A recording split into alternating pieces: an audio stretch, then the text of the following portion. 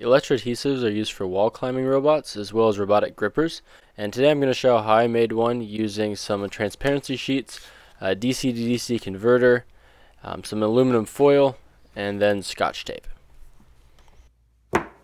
I took two pieces of the transparency and then taped them together side by side.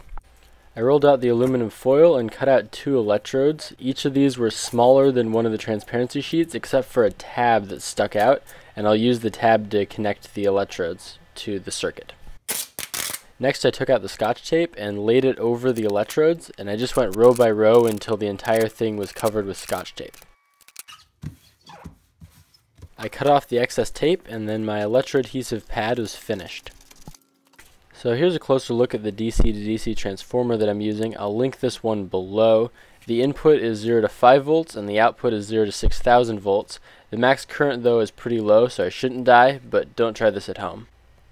Here it is hooked up to two AA batteries. I've got my transformer here, a little resistor, this is just in case I short circuit it, and then the electrodes just get connected to the output of that DC to DC transformer. And here's my first test on my plywood workbench.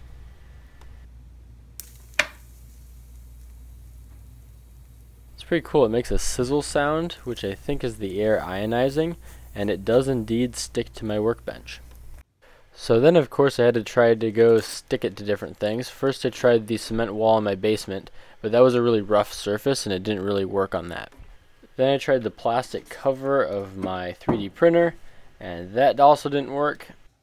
And a big chunk of styrofoam was also a no-go. So I went upstairs and tried it on the drywall.